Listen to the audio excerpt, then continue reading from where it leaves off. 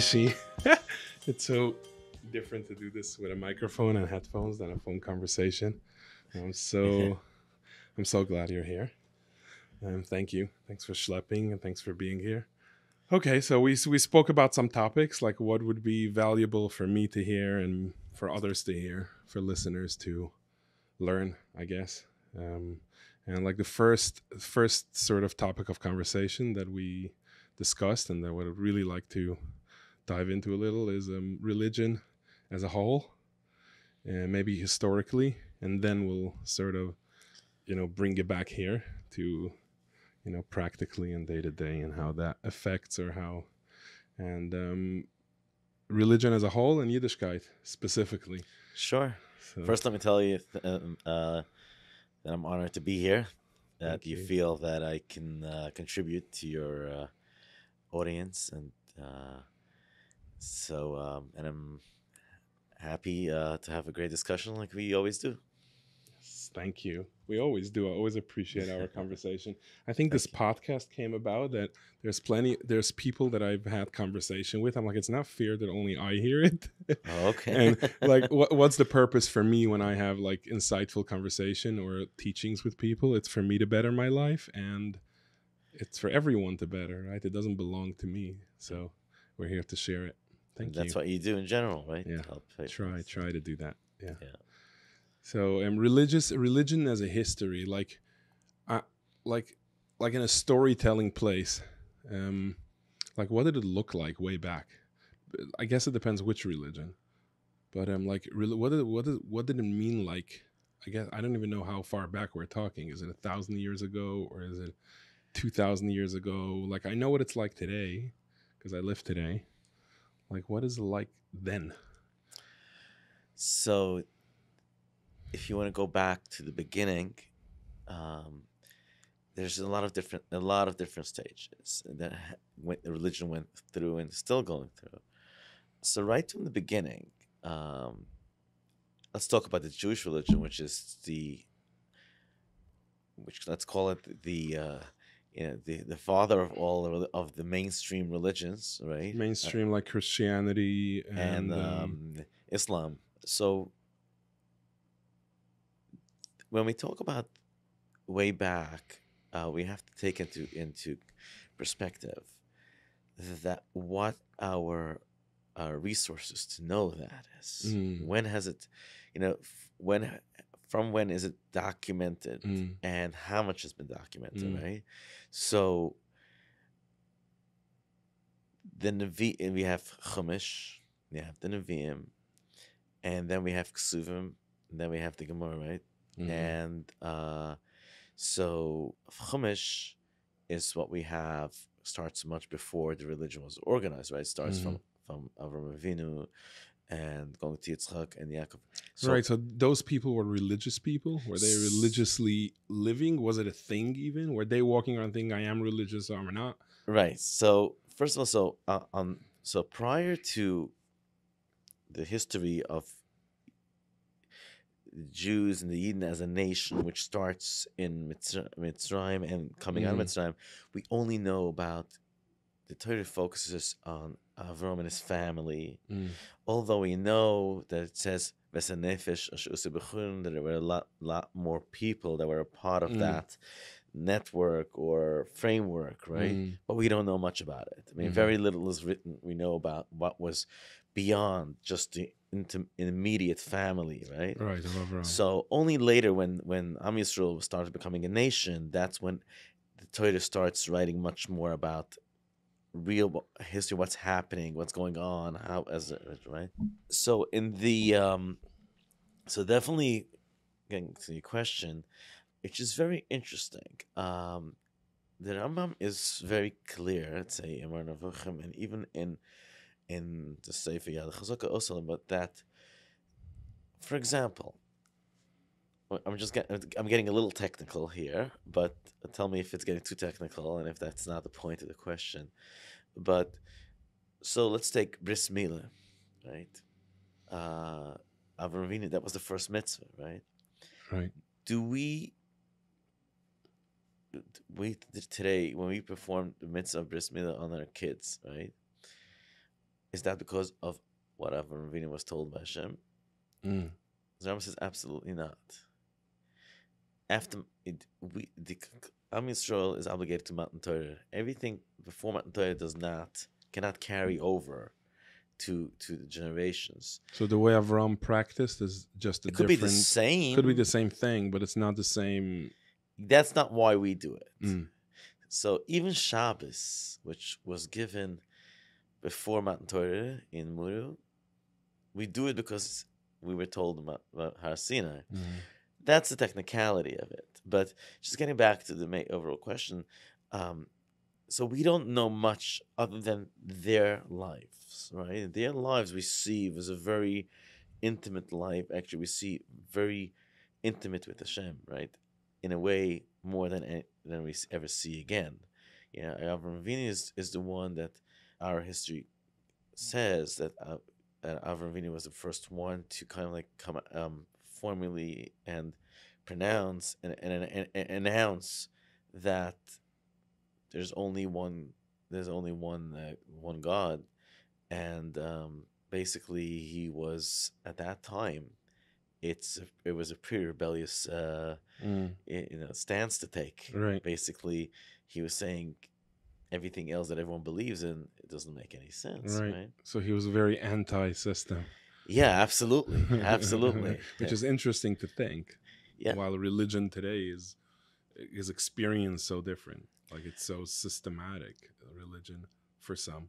I think you touched on a couple of things here you're saying, right? So first of all, religion experienced is already something. If you're experiencing religion versus just the structure and the framework. So a big part of religion today and in general in history has very little to do with religion. It's a framework that a structure. That's what everyone does, and that's in Lushna Chazal, it's mitzvahs anushim and lamuda. That's how it is. That's just how, and it can be very cultural.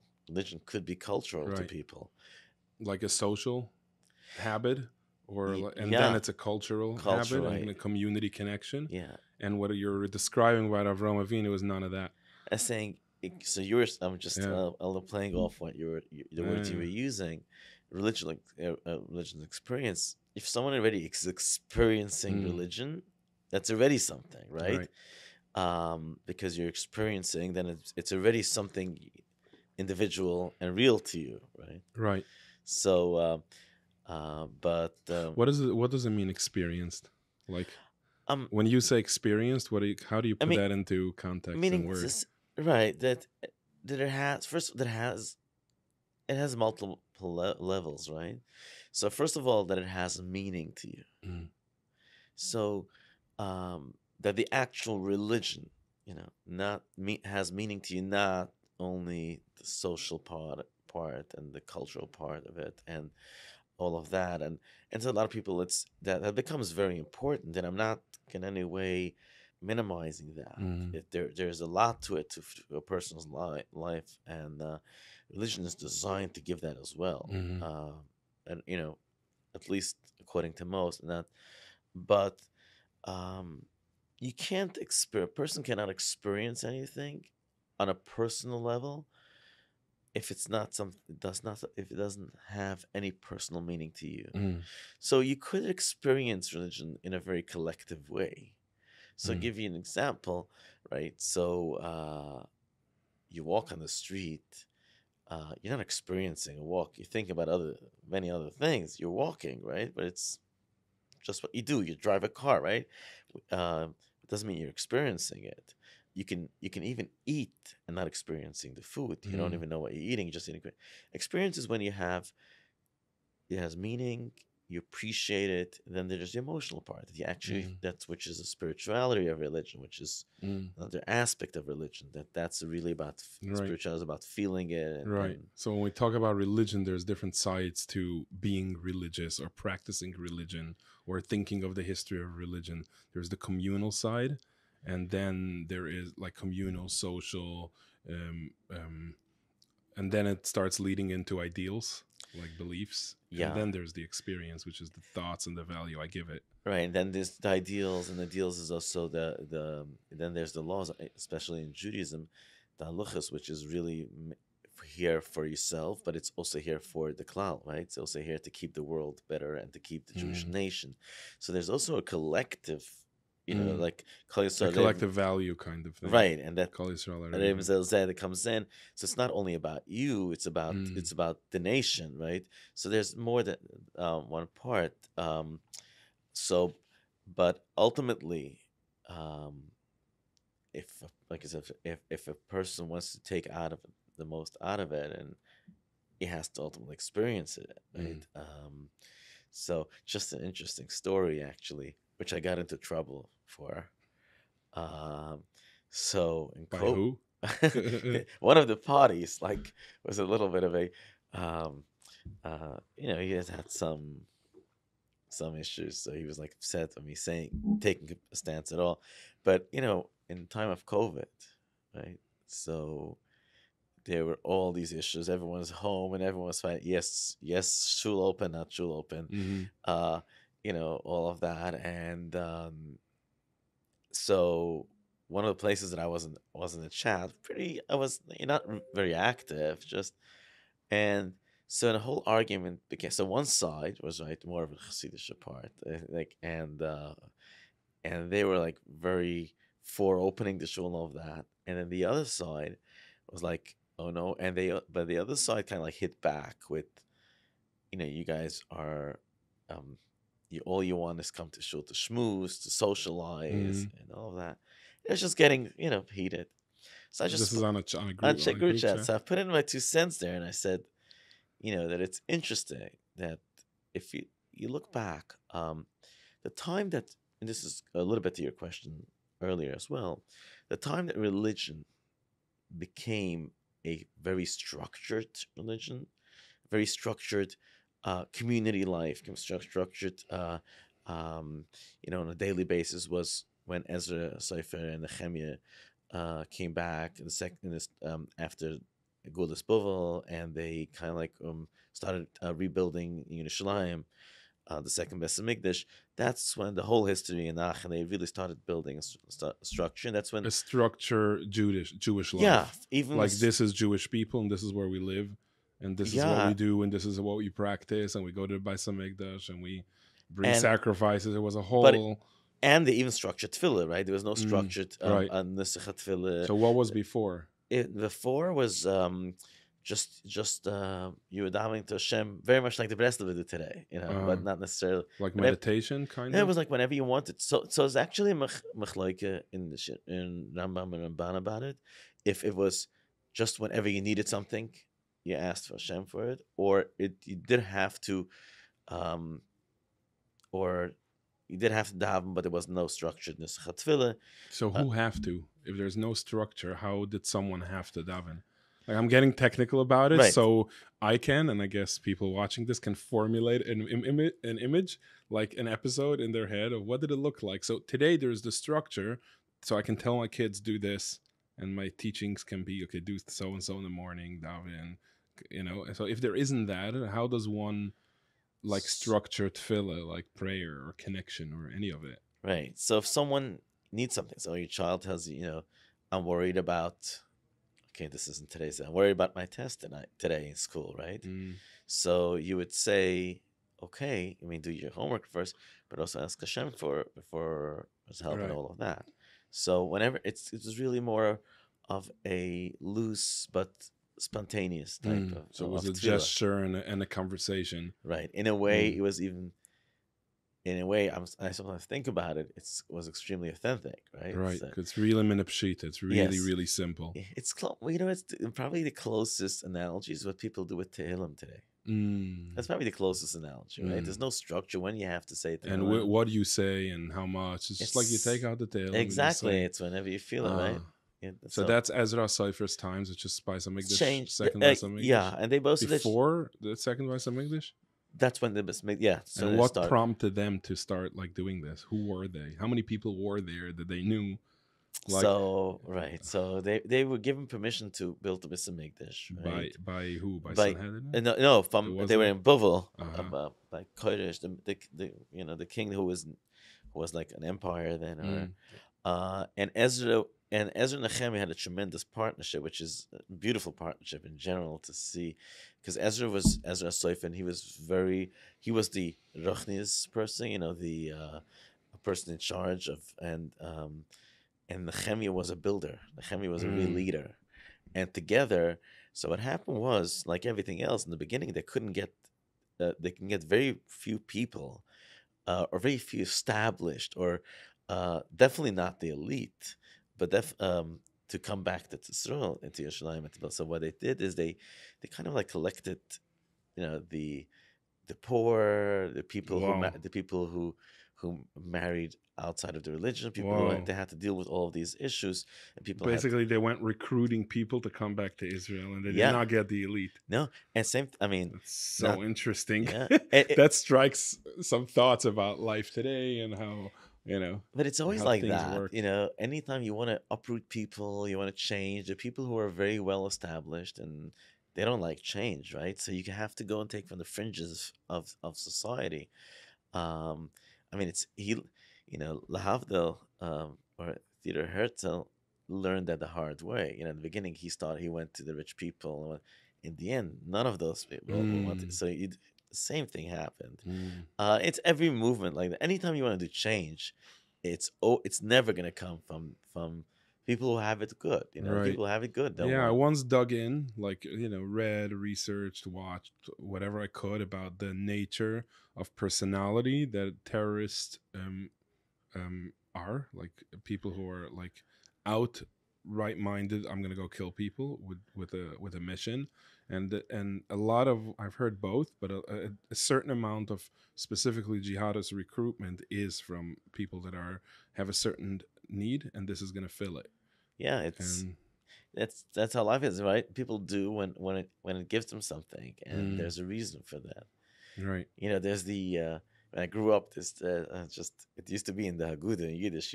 Probably know the story, but it's I never understood why they put it in there. What's the real moral of the story? But it was in there. The story goes, I don't know. I think the story was Reb Nucham Chernobyl, whatever it is, that he said that he was staying at a very push to eats house, and he was like, so it was a Zodis for Mashiach or something, and he asked him, "Are you masking to come up to Tzisrael?" So he said, "I have to ask my wife." As the wife said not. Then he said, "But here you have the Cossacks, and you have all of that, and all of the Tzuris." He came back saying that the wife said, "Why don't you take all the Cossacks and take them back up, and leave us here?" You Right. know, So there's something to comfort that when we're talking about mass change, that it's not going to start necessarily from a high up, which is a very important and Never valuable does, thing to right? understand. Yeah, That if people are seeking, and if I'm seeking, that I can't expect for established structures to want to follow that. yeah, not and that's true in everything. That's true in change of actually of real change, physical change, but it's also in religion, culture, and Mm, art, entertainment. It's always the change comes from the fringes, mm, and then as it moves in, like even neighborhoods, right? right. So funny way, like, so how does a neighborhood start? If you talk about, taking the city, Soho, Tribeca, and then go to Brooklyn, Williamsburg. So it always starts with the artists, right? The starving artists who can live in a building, a factory building, because he's allowed to have a commercial lease, so he's allowed to like Mm. commercial living, and doesn't need much. And once they have a lot of artists, and that artist becomes famous, now it becomes a thing that people start Now it moving has in. now it became the established, Exactly. It takes right. It you has the status that it gives the trust, or for the rest to lean in. So right. we have Ezra Seifer and recruiting people to go back Yeah, to Yerushalayim and right, rebuild. right. How Uh many people did he find? yeah, Is no, it there a says way to enough. know? Yeah, it says enough. Like, I Like mean, we're talking about thousands? thousands of people. How did Yeah, he reach thousands with no social media? Or right. he So first literally of all, went from most were village to in village? Gulis and Bovel, and a lot of people were still stayed in Israel. Like, Mm. because not everyone Mm. went to Gulis. Mm. So, But it's not hundreds of thousands. It's not like uh, insane masses. It's In the beginning, how it really started in the beginning, I'm not sure what happened. got it. If it says that, I don't Right. know. So he recruits people. He goes back to Yerushalayim and he starts an organized structure around being faithful and Jewish and Yeah. religious. Oh, yeah. So he starts it about and he also comes makes the Masakin to do Kriyas HaTorah, Mm. you know, So the Torah is read. do Minyan, all of that. All of that is How old is amazing. he when he does this? Do you know? Like, I'm not sure what it should say. Maybe like mm, I'm not sure. yeah. But yeah, getting back to the story. So so what happened on the chat? So I was like saying that we're talking about Minyan here, which started as a cipher and all of that. You have to remember that there were two goals here. There was one, it was tefillah, v'tzibur, and all of that. But there was also a communal factor, Mm. because the communal factor is what keeps everything going and it keeps the structure. Because so I said, davening is one part. You also have to remember but coming together is a real part of the whole concept. Right. So not to machazavek. It's not a like. Yeah, So when someone says, "Oh, all you want to do is come together," it's like, yeah, that's why it was established. Part of it. part of it was because of Mm. that. Right. And today it's like, yeah, it's not. Is it valued? Is it a thing? Is it taught? Like, come to, like, follow religion. So it's so we're connected. I think So today we're. the connection part is maybe even stronger than the religious Mm. part. Everyone could be in a religious way too, but today the tzibur, the structure of the tzibur is stronger than it ever was, Mm. because it's all concentrated in cities and countries. Everyone's connected, and Mm. um, which throughout history was not that way. There were so many people who were not connected, and they were in little towns, Right. or So farm what gave villages. them the connection or the faith or the just because they were born Jewish? Right, but interesting that a big part of what Chazal um, stood for by Shiny, when there were different sects, was about to bring all the simple people, all the people that. So what happened was, right. So there was the Beis Hamikdash was the center of Jewish life, the center Mm. of Yerushalayim, the center of Israel, right? That's what. And after a while, it became very power driven and politicized, and money, and so that's when a lot of tzaddikim took over the kehina, and the Kohanim Gedolim, where a lot of them were associated with Hellenism and tzaddikim, and they started charging a lot of money, and so it became a very elitist society there. Mm. Chazal, Because people were like going there. yeah, you So can it go in there. developed into, oh, you have the need, I have the supply. So it became Exactly. systemized. It became a power, Right. yeah, and Like who is bigger, who is stronger, how much we charge, what it costs, all who's of allowed. that. Wow. So one And of that's written in where? Like, where is this documented? so you can see in the Gemara a lot of it. So what Chazal did, they went out. So they always, you see that from Reb Chia, like all of the, and many others. Chazal were always into going out. People always visiting, like this little shtetl, Mm. to be Makarav every year. It's not it's like it's almost like, when I picture it, I'm not sure. It's like, well, about Shem Tov, like we know the stories about Shem Yeah, Tov's thing, yeah. but really they went out to always. That's what when you Yeah, started describing this, I'm like, that sounds very Baal Shem Tov. So it's almost like, yeah. yeah. So that's And always been so there has been a recruitment with time. Like it's just different people did the recruiting on right, their own words, and their own leadership, and right, their own, I guess, purpose. right.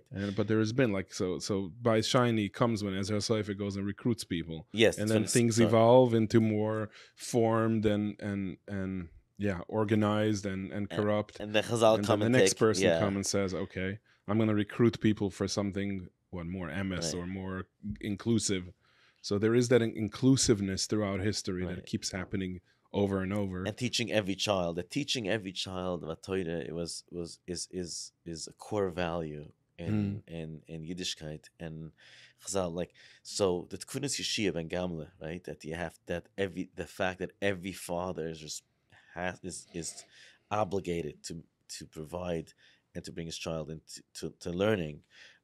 So the Gemara says, I mean, he was Yeshia ben Gamle is not. I think according to it, really was not a part of the Prishim Chazal network, was more associated with the Kehina, but this thing he was, and Chazal worked with him or whoever, and wow.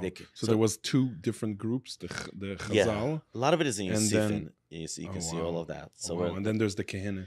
So it's yes, so the Kehina, the Kehina. So there's basically a few power. First of all, the power structure was between the Kehina and the Malchus, the Melech. And the Chazal were more a Jewish Melech. Yeah, sure. Oh, so wow. in the Beis Shani, there were not a lot of Jewish Meluchim, Mamish, and some had mixed blood. I mean, the Chashmonim were the stretch of Jewish Meluchim.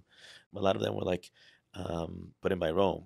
Wow. Jews didn't have their own kingdom, or they were a satellite state under Rome, and then in Syria, different.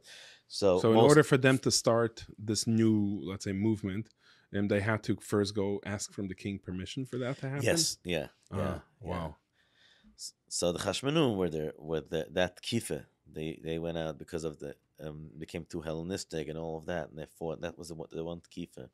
That and then from the Chashmonim came, also it came back full circle with Hardis and all of that. They came back to Rome and all of that. So, but there was just that kifa. Right. So then we have Chazal, who are recruiting. And very much for the poor. So it's again that's happening. Yes. That's sort of happening again. And that's how many years later? That's mostly we know about the last. I mean, we know most about the first of all because the Gemara talks about most of it about like the last century. So like 4 centuries, right? 400 years, and we know a lot also because Yosifin wrote about that time. So that's written and that we know. Yeah. So Chazal were, but and also talking about experience, right? So before that, all of the experience was the Beis Hamikdash. A very through experience, through practice, through ritual, through ritual, and it was more than ritual because that's why we had the singing of the Levium. It was a spiritual experiential, and very ceremonial. That's right. Right. Chazal took it a lot to the Beis Medrash. Your learning, davening, your very own personal.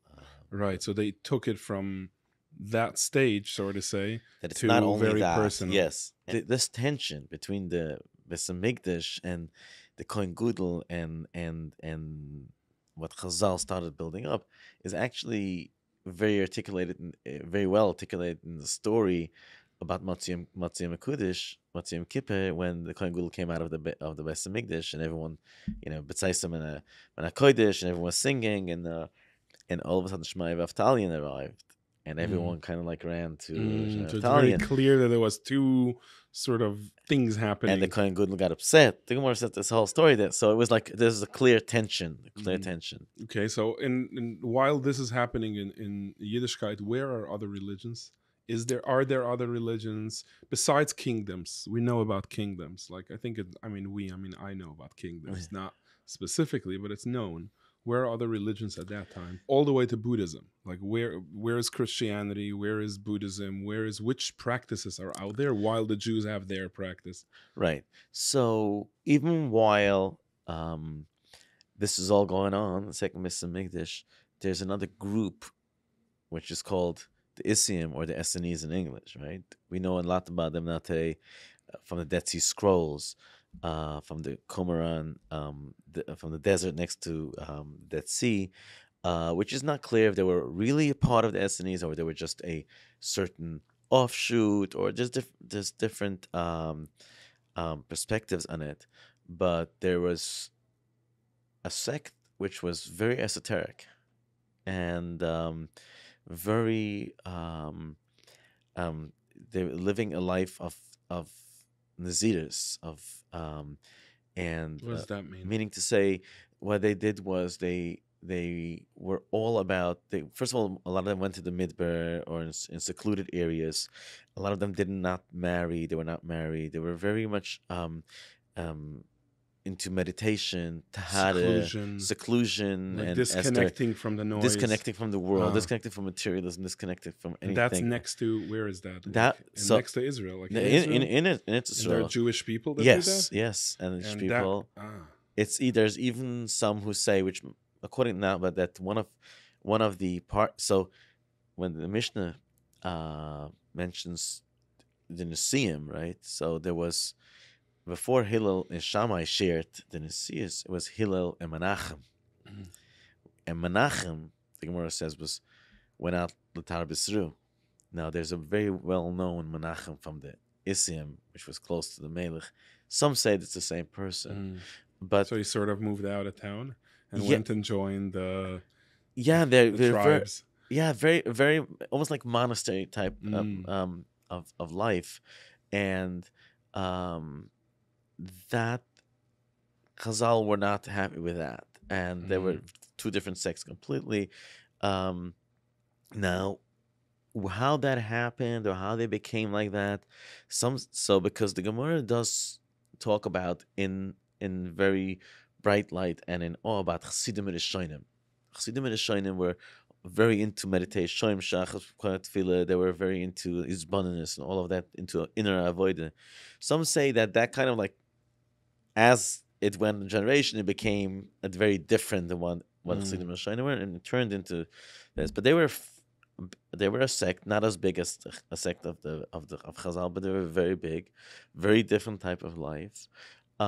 Christianity was only later. A lot of scholars believe that, and especially from Dead Sea Scrolls, that Christianity even though it had, without getting into a full story how it evolved and had its own stories, its own how it evolved, but in general, the perspective on life and in religion was at least influenced by the Asim, by the Isim, as some pronounce it. So that was a total different sect. Their type of life was much closer to Buddhism. Okay, so you think that's where Buddhism comes from? No, Buddhism was older? before that. Buddhism is older. So, but those people were influenced by Judaism, not by Buddhism. Right. So because they lived near Jews. There are some theories. Some people say that there was some connection between the East and Islam, and but most say it's hard to find really a connection. It just could be the same time. So the Eastern and so we have the whole Buddhism Eastern that's going on while Yiddishkeit has its own journey, and they just have their own practices, unrelated. No one knows of the other. Yeah, is that how it is? Yeah, I mean, at least what we know today. And Buddhism. So basically, before Judaism and even while Judaism was going on, Yiddishkeit was going on, the other religions was paganism. It was Avodah Zarah, believing in idols, many idols, believing in things. So that's going to help. And in many gods, in politics. Right. In the East, the same thing was like which is still today. The Hindu, to a certain extent, Hinduism, all that, and Buddhism was the first. Like literally, I think they when I was there, they explained that there's over 1 million gods to count. Like they can actually document over 1 million gods. Which is interesting to me. Yeah, I was in India, and I was amazed because one of the people that we visited there for business just wanted me to come either for some, I don't know what they call it, for the middle of the day something. And he said, you'll be so impressed. And it was he couldn't wait me to come. And I was it's very interesting. But so in the same time in the East, Buddhism had its own. So is there a connection between the deeper, I guess, the more inclusive sides of Yiddishkeit to Buddhism? Historically, let's just right. So Buddhism, it's Buddhism on its own. It's not a religion, right? The Buddha never discussed God, the whole concept. Not to say that it doesn't have a belief system, right? It has a belief system, which, of course, what happened today in the whole wellness world, that the people came and they got rid of the whole belief system. You don't talk about the whole belief system, the rebirth and all of that, Yeah. and you just take out the wellness part. Right. The acceptance part Yes. and the wellness part. So, but their belief system is not a belief that's avodah zarah. It's a belief system how the world works. It's very much with incarnation And mindsets and detaching from the pain body and so on. That's technique. That's That's already technique. that's lifestyle. What it's rooted in is that that nothing dies and nothing is individual, meaning there's a collective consciousness, and when one dies, it goes in that's to something else, and and the you or whatever part of consciousness of you can become a plant tomorrow, and Right. that's how it all connected. And the Right. whole and karma, all of that people say, but Right. they then realize how it's rooted into a whole belief system of how the world works. Right. So they have their own And beliefs. then there are practices, which is to disconnect and to meditate, Yeah. and so on. So that doesn't connect in history with Yiddishkeit. Like we have they're so far on the actual globe that there is actually no connection between the two. Look, Yiddishkeit always, our wellness, right, was always through spirituality. So, I mean, of course, we have to take care of ourselves and it's all, but what Yiddishkeit brought to the world was your well-being of life by being spiritual and connected to Hashem. That's your well-being. So that's where you become a better person. So many say that that's like a cop out, which means it's an easy way to just like put everything, to put things on Hashem. So whatever is bashet is going to happen. Like that, I don't personally, I don't find that that's what it meant. That's if you want to just use it as. So there was a very influential professor in Israel always said that. So there's the people who have God serving them. Yes. And then there's people serving God, right? So that's the part when people want God serving them. But if someone wants to, in life, which is very well described in Rambam, let's say how you should be meditate before davening, think about godless avodah, godless of the world, and godless Hashem, and how small you are, and as a small part, and you get to a certain point of humbleness and awe and all of that, which kind of like makes you a better person. So that's the practice of well-being. Yeah, and gives you the tools to be a happy person. Yeah. But that's so it's not. I would say it's not that different the actual practice, but it's the subject of the practice. It has Hashem there, and it has a bittul to Hashem. So while Buddhism is very much into there is no self at all, so that's how they get rid of all your, all of your id. Yeah, or your urges or anything like that, or your bad midas and all that. And the reason they say that you can get rid of yourself because there is no self. Remember, Right. there's nothing individual about you. There's Right. nothing, right? So, but Yiddishkeit says that's because it's bittul klap Hashem. What does that mean? You know that the conversation of bittul is either very helpful for certain people or extremely triggering for certain people, because bittul can mean you are not, I am not. And it can also mean something else, which I think you're talking about the something else. What does bittul mean? Yeah, so like to be misbattle klap Hashem. Like, where's Hashem sitting? Like is it misbattle for some king? Is it means I don't matter and I'm giving myself to some imaginary higher power? Like, is that what it is, or is bittul something else? So yeah, no, it's a fascinating question to talk about it. I just want to say, just go back a second. Say when someone says bittul for Hashem, right? What it comes down to is, what is Hashem and what are you? First, let's talk about the two parties, right? So if you take a very simplistic, Hashem is the entity, right? Like almost like a person in your mind. This person, and then there's me, and I'm misvatl for him. Of course, I mean, you're right. Like, why? So am I nothing? Everything for him. We know Yiddishkeit is very into individuality, the opposite and self, opposite of Buddhism. Like b'shvili nivra olam. There's a fascinating mission. Actually, I love to see things in which was actually halachically practiced, not only Agalata. So the Mishnah says, which is fascinating. I actually just wrote a song on it, so which maybe one day I'll do something with. The Mishnah says, so when somebody came to say Eidus, right, to be a witness on Din Nefushes, which is very serious, right, and talking about you can be capital punishment, it's really so. Bezdin, right, had to kind of like explain to the person the seriousness of the situation, right? So there's a few different things that they were talking and saying. So the Mishnah says that one of the things they were saying, why, so they're saying to the person, why is a person born alone? Yechidi. Every person is born on its own as a separate entity.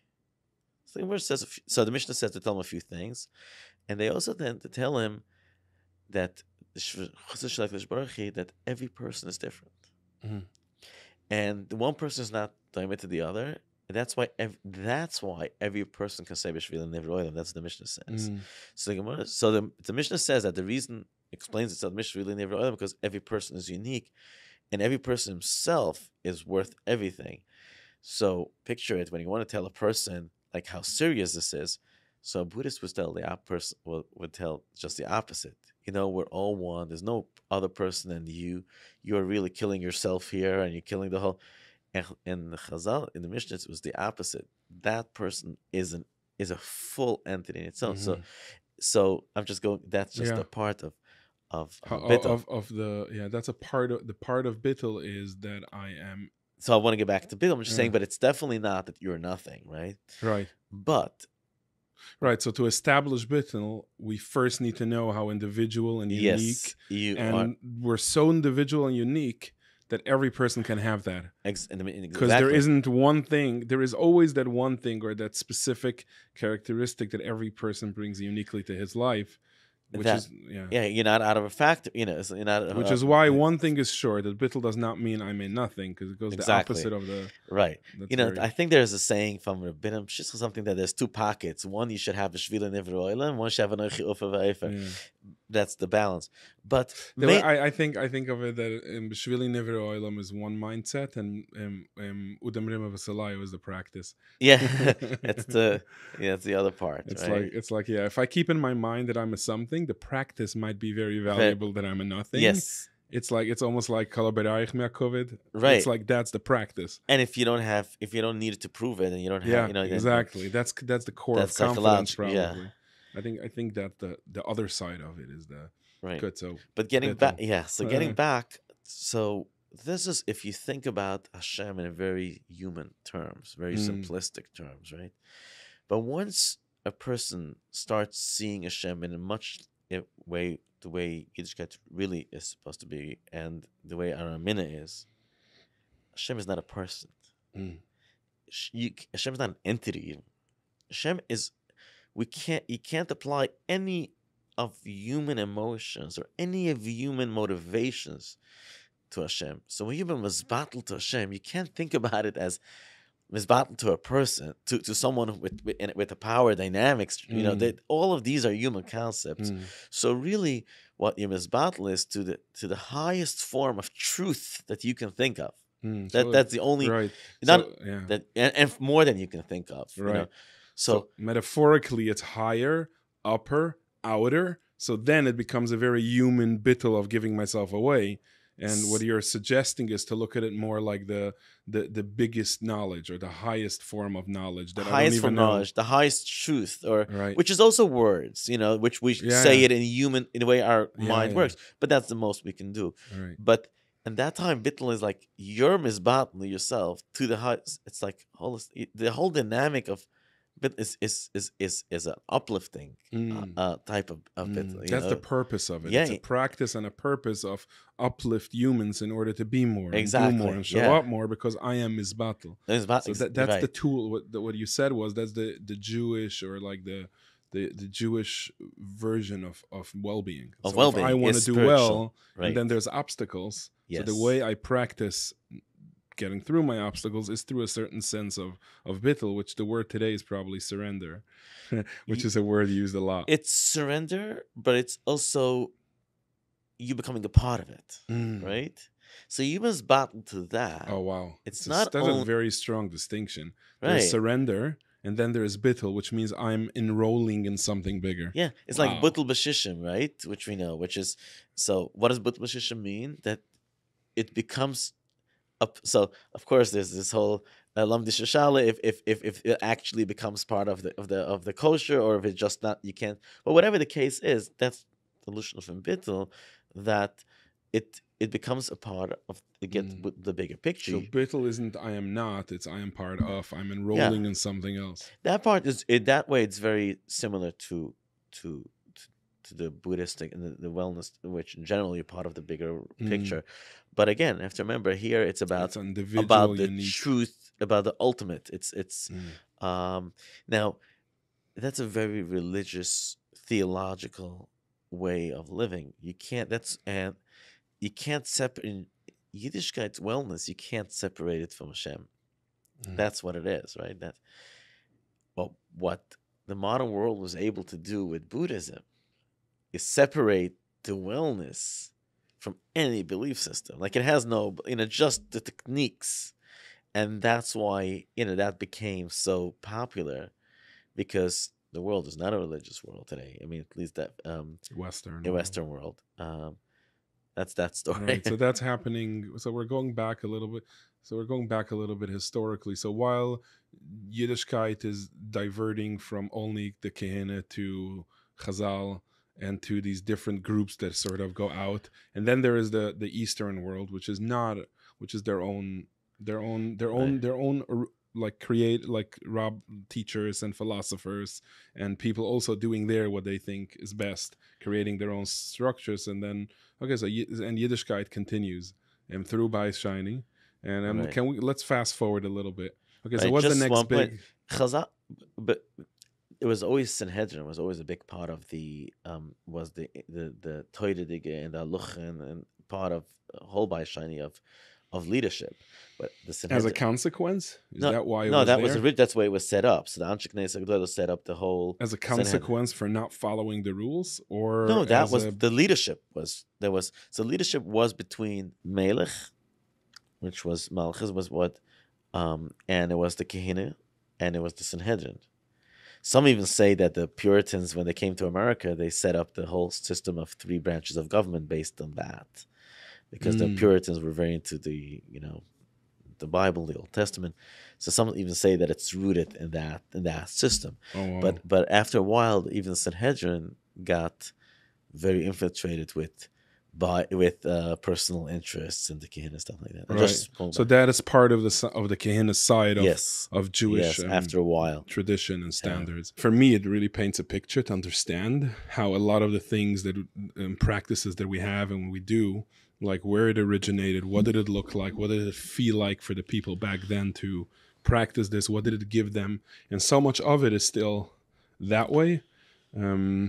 So let's fast forward like many, many years later. What's the next piece of understanding that relates to us directly today? Like I'm Orthodox, I'm Jewish, and for the people that are watching this that are either Jewish or not, but I'm curious, what as far as faith, the way we know it, what's the last connection we have to? What's the last sort of influence that is important? There's a few parts of Yiddishkeit, right? So there's the From Yid, who basically takes the whole picture. He takes everything, right? He takes in all the rules, all the luchas. That's all Orthodox. The Orthodox, right? The challenge for a person like that is not to get overwhelmed with everything and find his own niche and make it personal, right? That's the challenge. It's a good challenge because, like we said, you can just get lost just doing every day and just making it a system and a cultural thing rather than personal. Right? So it's lacking an experience if it's only systemized. Yeah, that's a challenge, right? It's a good challenge, but it's a challenge. And I'll tell you so I had so I was just met with a couple of young men the discussion came up, and I mean, young, they're like in the 20s. It's like started talking about Yiddishkeit and other stuff, and with many questions and stuff. I stopped and I said to him, "What does Yiddishkeit mean to you?" Mm. He said to me, "Yiddishkeit is that." I said, "I'm not asking you about Yiddishkeit as a concept. Let's leave that. What does it mean to you personally?" And it was like, I never thought about it. Mm. A lot of people look at it as Yiddishkeit. Then I have to fit into that, but not how does that fit into me? Right? So the Rambam it's a very fascinating Rambam in Pirkei Avos, where we always say that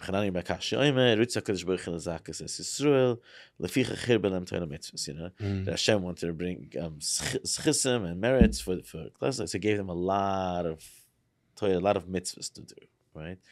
So the Rambam says, what does it mean? It means that ultimately a mitzvah has only meaning if it's eternalized, if it has something with you, and it's sometimes very hard for people, and people are very different.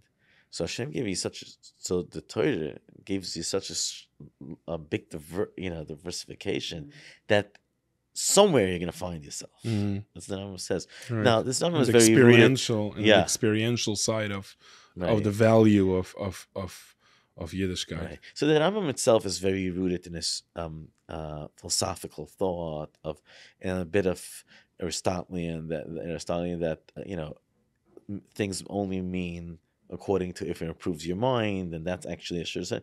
But besides taking away that whole intellectual discussion, it's also it's very practical for us, and to try to find something that is you, that means something. Right. So besides the part that intellectually makes sense to do that, right, it also is practically a valuable way to do things. Probably do anything and internalize it. Probably a valuable way to do anything. Like I can have a marriage that serves the idea of marriage and my kids, and I can have a marriage that serves me, and that actually, I don't know if serves, but more like brings meaning and values that are bringing me forward and building me. So to do that with religion for me has been a very, very, very valuable thing to do. It just feels sometimes that the religion, as the way we call it religion, doesn't agree with it. Like that's how it feels sometimes. It feels like the religion doesn't agree with it. Like there's no real room for me to make it mine, because how is that gonna? What if what I find doesn't align with a certain halacha or with a certain practice or with a certain ritual? So there's almost like a problem with doing that. Like it's a wonderful question. What does it mean to me? But it's dangerous road. Like that's Yeah, I mean, what I find, and I'm not sure if I'm talking to exactly the point you're saying. Correct me if not. But there's nothing is ever a narrow, a set way. There's always wiggle room for to make things happen, and that you can a little give and a little take. Eden always had the same Torah, from Eden always the same haluchas. The internal life, the spiritual experience was not the same. For different people, in different times, different sectors. So, and it's just a testament to its broadness and if you want to say the core of it, to the core of it, the truth. So the Rambam's experience as a rationalist and as a philosopher, and the Riyah Kudish, right, the Rizal's, Kabbalistic, esoteric, mystical type of experience is not the same. Mm-hmm. Meaning the same as a practice and as a tool, as a mindset. It's different, very different. Take even the Rambam and his son, who were so alike in even in the ideas and in the thinking philosophy, but the Rambam is totally rational, philosophical, and his son has a lot of Sufism influences, much more mystical. So it was very different, And and in the practice side of things and the right. emotional side of things. So the point, so that's the safety net and the framework is halacha. In other words, halacha gives you the actually the freedom Hmm.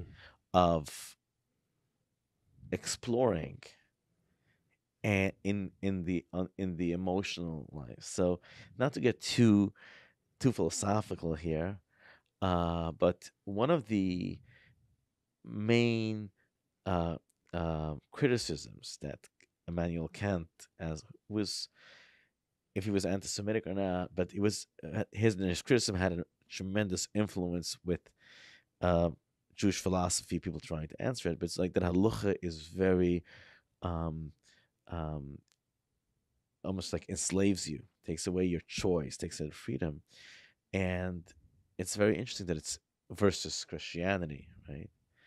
But in a way, it's Why versus because Christianity? Christianity has no laws and rules.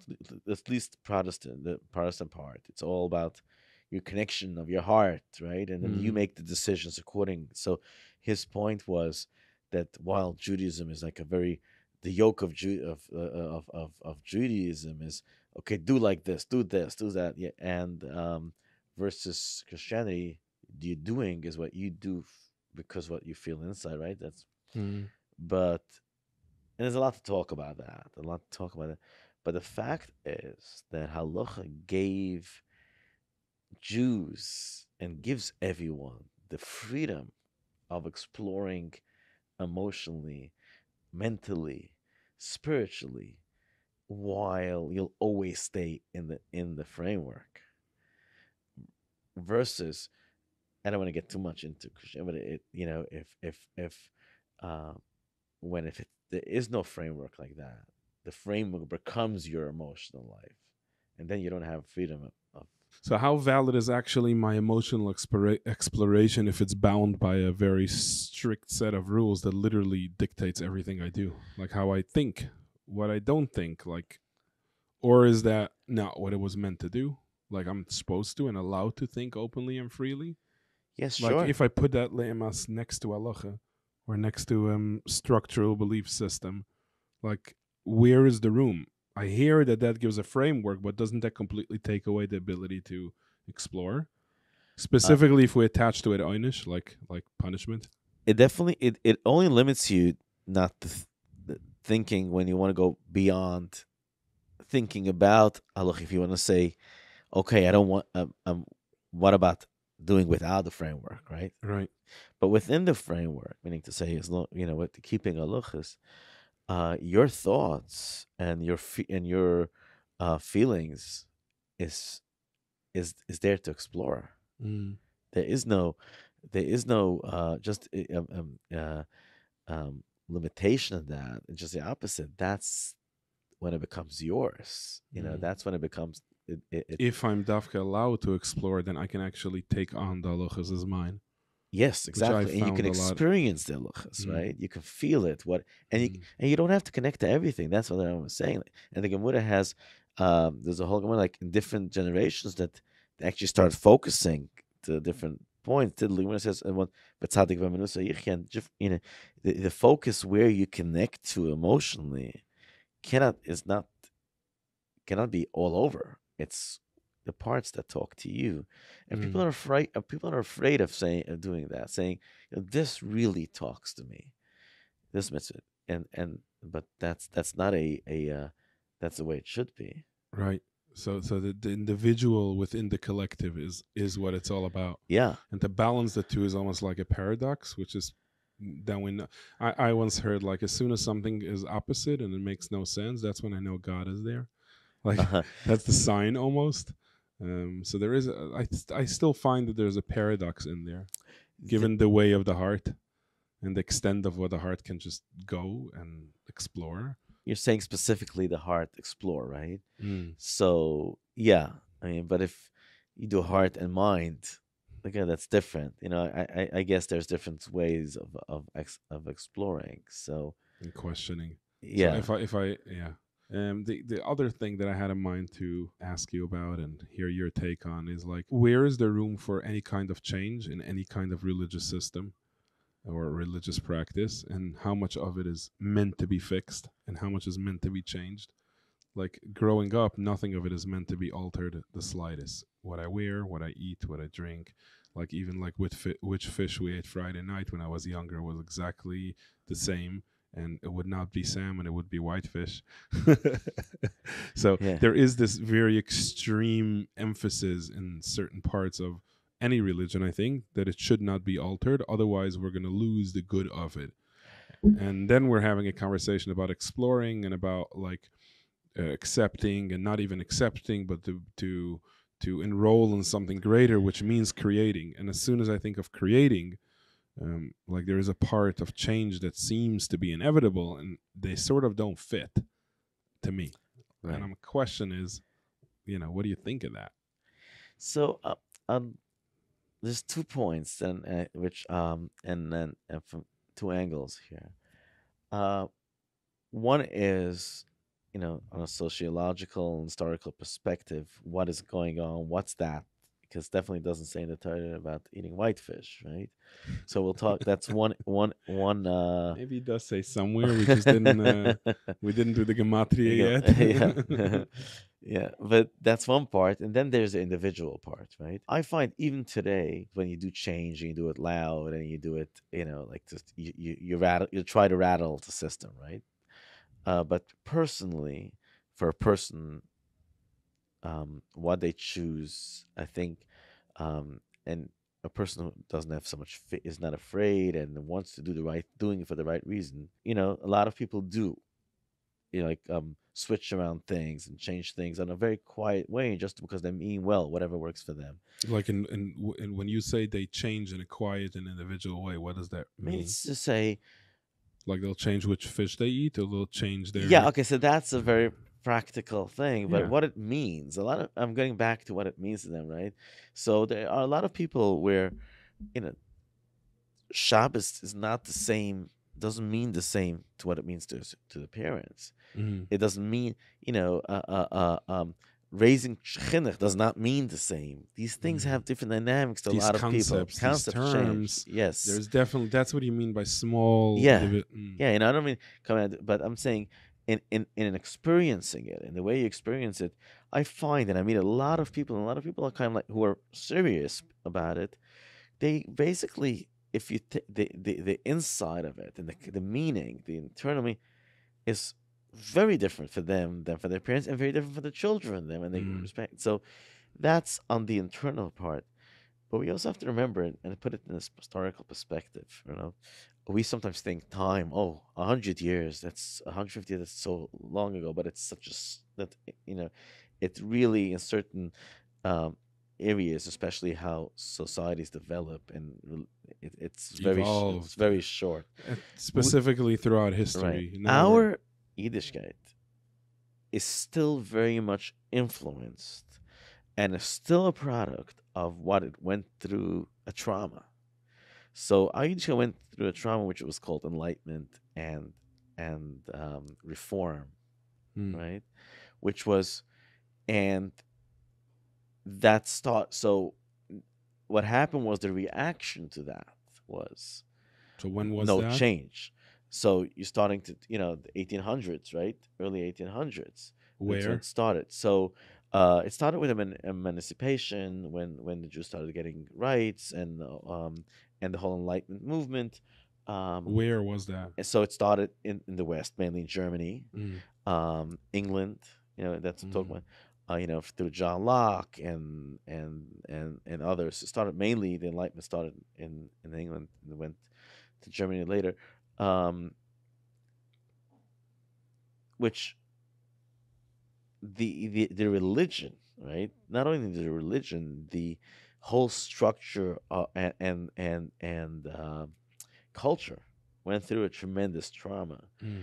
and the reaction, and which was led by the Chassam Sofer in that part of the world, the Austrian Hungarian Empire, and then others, is like anybody that kind of like started changing things Where it's like, oh, okay. So the don't change, evolve thing is a recent response to a very specific time and era in Judaism. The Where fear, that the fear of the strong, change. the fear of So every there's little different change so being there's different something. parts in changing. One is a fearful way of looking at it, and the other one is a value of I Yeah. want to build or follow or create something in Or my life which improve. involves Yiddishkeit. Right. And then there is the other side is like I'm afraid if something changes. Yes. So that is a response to something. That's And so interesting. that might, we don't know how long that's going to be but that's So still the way just like a person when they have a trauma when they're 5, it can last until they're right. 100. I could respond to life from a certain mindset. Collectively, That's part of Judaism is still traumatized and afraid, and I'm not, maybe rightfully so, by what happened, and by all the, and so that's where the phrase of Chudash Usamanatoida came, and what I personally feel between my friends in my generation, in that, which I don't think maybe I'm wrong that it was in the earlier generation, that at least internally people starting to feel more that making their own different perspectives within the frameworks today is something okay and actually good, which I don't think it was, a generation or 2 generations before. But I mean, historically and in the deeper rooted values of Judaism is enrooted the part where I make in mind. And then they have different leaders that have emphasized on that, like the Baal Shem Tov and earlier. And in the Gemara, we see also the different emphasis on different on the individual. At the time, he said, let's focus only on one thing. Right. Are you talking? Of course, that's an internal focus. Of course, it didn't mean to give up other, Right. Okay. So one tool of well-being that I take out is how to make Yiddishkeit, even for a mindset, is that Yiddishkeit is a practice of how to live with the most possibilities and the most opportunities and the best version of myself, and in every aspect of my life. To wrap up, I think that change or wanting change is entrepreneurship. Change, wanting more is a very like the fact that I'm doing a podcast is part of this collective movement. It's available, the ability to to buy stocks from an app and to set up a studio with without having to work on it for months. But with that said, there's a lot of new blocks and obstacles that brings up. So, like once upon a time, people would be born the son of the duke. Then that's what they would die doing, being the son of the duke, and one day becoming the duke. And the same goes with kingdoms, and the same goes with the Wasserträger. Someone was born, the person, that's his life story, and we sort of we recreate ourselves in this generations, like more than once in one lifetime, which brings up a whole dynamic of emotions and thoughts, which maybe wasn't common to think of. So I think that's part of what well-being is about. Like, how do I manage this kind of stress? Could be that's why there's so much anxiety, because there's so much change and desire for change, which might be really what the word Ge'ela is, like to really go out of confinements and to keep creating myself and recreating myself. So what are your thoughts about two things? One is the mindset of entrepreneurship and growth versus like 9 to 5. Is it enough to just like have my job and be with that? Like, the second part to that is, what about the anxieties? What are your thoughts about like, I have a friend that said, I haven't met the person that doesn't struggle with anxiety these days. If they admit it or not is a different thing. So on the first point, you were saying, first part about entrepreneurship versus, the Duke and the 9 to 5. It definitely brings a whole set of anxieties in entrepreneurship, but it definitely takes away another side. The fear that we're almost forgetting today already what it means, the fear of lost my job. Today, lost my job is only a problem to someone if in a bad economy, doesn't have a college education. Today, when someone just loses a job, you think, okay, so he's going to get Cobra and going and is going to find a new job. Let's say jobs report, right? Like and it's not bad now, and that's part of what's keeping inflation up. Even though a lot of people are being fired because they're being rehired, but in Mm. general, that fear of losing your job or what happens if the structure gets, and your routine gets disrupted. Some people can't deal with that fear. Mm. So that's a set of anxieties, to some, at least to me, is much stronger anxiety than thinking, okay, I have the freedom and I To have redevelop the myself, to rebuild. agility and exactly. Uh-huh. And I think a lot of a big reason that people are attracted, besides all of the human the forces that drive the human being to innovation and all of that, which is a separate discussion, there is a safety net. There's a tremendous safety net saying there's nothing set that you can take away from me that Mm. can stop, right? So just saying there's another side to it.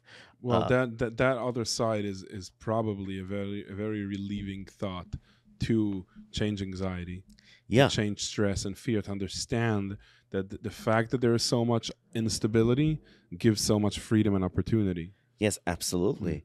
And like there's the fear of something happening out of you wake up in the morning not having any control of it and just it's not there anymore and now you're lost. Mm. That's a tremendous anxiety for some. So I think that so it's kind of like a balance. In general, why there's so much anxiety, and I know that Moshe Feinstein, I think, calls it in the Chivas like a new machl of America, something like that. But I think a lot of it has to do. I mean, just again, not a professional opinion, just when you're in survival mode, when you have to think what you're gonna eat tonight, and we can all see it in our lives in different stages. You don't have time or room to process anxiety. You're just surviving. You're in a mode of which is the most primitive part of the brain, which is like not very different than a dog, right? You're just constantly running to Running, survive, doing, eating, getting things done. There's no room for the feeling of like I'm stressed. right? So there's no room of your thought process, intellection to really think I'm stressed or even to feel it, to bring it up. So I think the fact cause we're not so much in survival mode all of a sudden Mm. we get So all it's the these feelings. collective growth that results in emotions to start coming up, and the whole Exactly. emotional word to start developing and becoming getting language and expression and fear and so on. And the understanding or the knowing that things could be good and could be better. Hmm. So in a way, when it used to be this is my life, this is it. The surrendering is much because there's not much to improve, right? To improve and you can feel and where do I want to go and what is all of a sudden there's all of these it starts flooding and That's the flip side of unlimited potential yeah. for a part of me that just wants stability and certainty. Right. Which is, Mm. fascinating discussion. I don't know when to take it there, but as artificial intelligence is developing, right, and there's a very big possibility that human beings will have a lot more time and a lot less to do. We don't know, and if that's the case, the question becomes: will it become a better, more peaceful society, better, or is it going to be too much time, and now we have to deal with even more emotions. Right. So Well, it's definitely happening that we are dealing with more emotions than ever yeah, because things are slowing down and becoming, at least in the Western world, we're right. privileged. And that privilege allows us to start dealing with another set of human evolution, which is the emotional side of Yeah. things. And it's happened really. What the main trigger of this was the industrial revolution. Hmm. So all of a sudden, you are not working 7 days a week, or 6 days if you're Yid, and not working from the morning till night. All of that things. All of a sudden, people had much more time, working much less. Everything changed. So that is a That's a change. contributor. That's part Yeah, of the influence of what drives this. How do you envision this anxiety generation? Like, what's your hope for it? What's I your vision for us? look. Basically, it's a developmental process. I'm talking about Mm. very big for society as a general and for the human race, right? For us in our life, I think anxiety is not easy, but it's if you can overcome it or a little bit, and those moments, if you can cherish those moments that you don't have, that's what we need to focus on, Yeah. right? So if the anxiety comes from um, revolutionizing myself and making a better version of me or of the way the world is moving. And I can also find the relief in between, or like the good moments in between. There's value in it. There's value in the process. Yeah, there's value in there's definitely value. Yeah. And there's something interesting, which is in total discussion, even while you're experiencing anxiety. If you're really delving into it and you want to learn more about yourself, what are you really afraid of? Right. What's scary?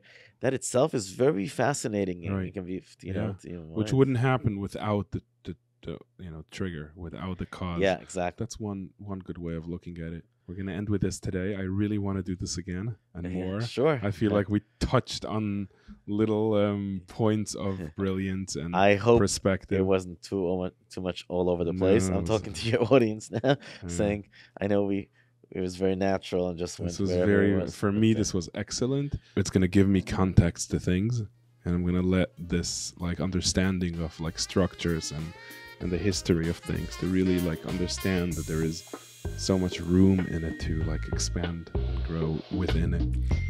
Yes, thank you so much, Moshe. Thank you, Motty. I appreciate it. Thank you.